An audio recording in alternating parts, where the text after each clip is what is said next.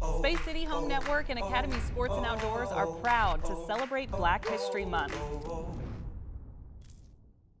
All February, we are celebrating Black History Month with a look at Black-owned businesses across Houston.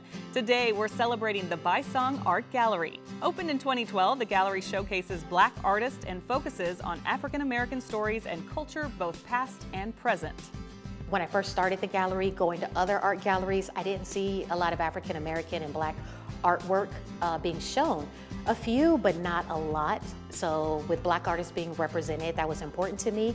But most importantly, the art they create when it tells a story. I truly appreciate what art does is represents what's going on in current affairs and what we're dealing with in today's society. So many of the art that we show here is a representation of Black people, a representation of all ethnicities and backgrounds.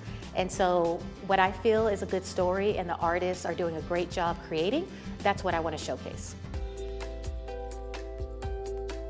This building that we're in is from 1909, and so when I saw the gallery and I turned it into a gallery space, I knew it just was a great energy, and I wanted to bring the arts here and have a place for art admirers and artists to come together and appreciate art.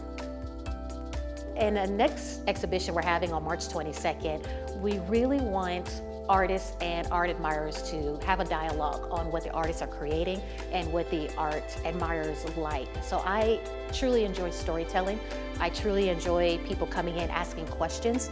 Some of our guests have never been to a gallery before, so I enjoy taking them through the process of how the artists are creating the work, where the artists are from. One of the artists that I represent, Zara Ali, she's originally from Pakistan, and she came to Texas and studied art, went to art school in San Marcos. And so when she grew up in Pakistan, there were truck art, and so many of the buses, the bus drivers owned the bus, and there's a lot of different artists, or the driver would have art on the bus. So she grew up seeing artwork surrounded. It was part of the culture, part of the people. And so when she came here, she really had a passion for wanting to tell stories and show off her artwork. Corey Haynes went to Prairie View A&M University and studied graphic design, but is talented in welding, painting, a little bit of everything, sculpture work.